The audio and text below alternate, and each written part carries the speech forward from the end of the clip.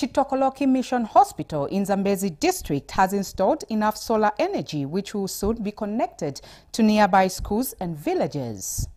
Hospital Administrator Hannah Gordon says the institution's investment in solar panels over the past 7 years has now reached 170 kilowatts. Here's a report. The road is untarred. It is somehow impassable in the rain season. Patients and visitors have to wade through the water to make the 24 kilometers journey from the Mtanda Chavuma Road to Chitokoloki Mission Hospital. The mission is one of the most important health facilities in the country. It was founded by missionaries in 1914, and 104 years later, missionaries from the Christian missions in many lands, CMML, still run the hospital. Today, Chitokoloki Mission Hospital stands out as the only health center in Zambia which solely runs on solar energy.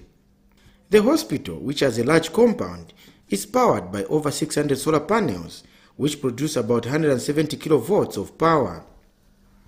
This energy powers the hospital, 52 staff houses, a workshop, and various other auxiliary facilities. Hannah Gordon is the hospital administrator and now explains how the solar project started. Yeah, it started off years ago when solar was quite more expensive, so we started small and then we've been adding, and over the years the cost of solar has been going down with panels, equipment, as well as each panel. Originally it was 100 watts was a big panel. Now we're using 300 watt panels, and we have 3 large banks that can do the entire mission. In this part of Zambia, the sun is readily available throughout the year.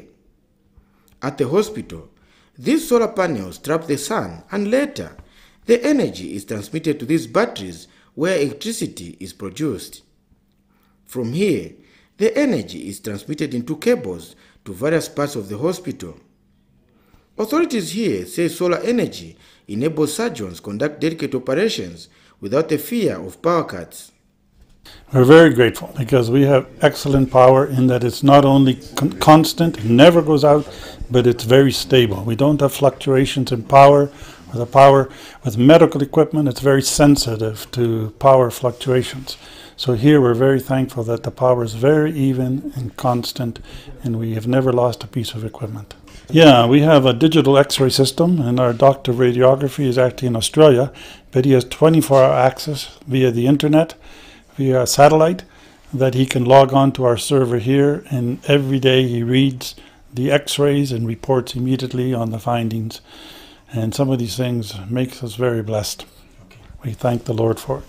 However, very few Zambians consider investing in sustainable energy sources such as solar.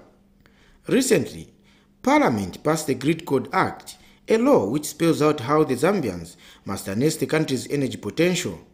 The onus is upon each and every Zambian to take it upon themselves to go the solar way. Even your house, my house, everybody should do that so that we help ZESCO. Because otherwise, if we leave it upon ZESCO alone to go solar and say, no, ZESCO should build solar farms and what have you, what will happen is that it will take long.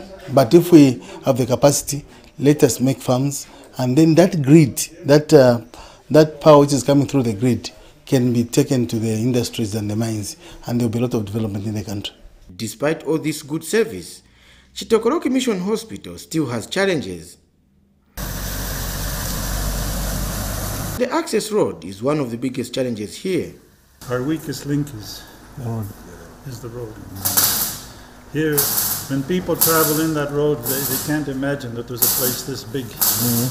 Here, 250-bed hospital with many surgical services. 250 bed space. And this is the road that we come on. Road Development Agency Board Chairman Samuel Mukupa recently drove through the Chitokoloki Road and saw for himself the need for it to be tarred. But a facility of this nature requires an all-weather road. The access road must be looked at. And in the immediate, I think, interventions must come. Because like you have rightly seen and heard, that this particular institution is not only serving people in Zambezi, actually its catchment area is the entire country. Thanks to our missionaries and most of our people here, get services without a single kwacha coming into the coffers of our colleagues. Chitokoloki Mission Hospital caters for thousands of patients on an annual basis.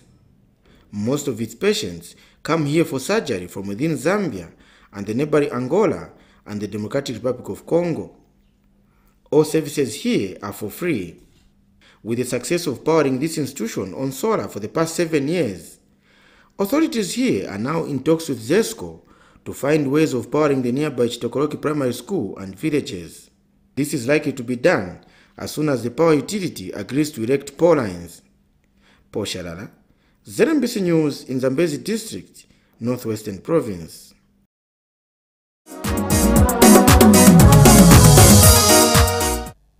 President Edgar Lungu has donated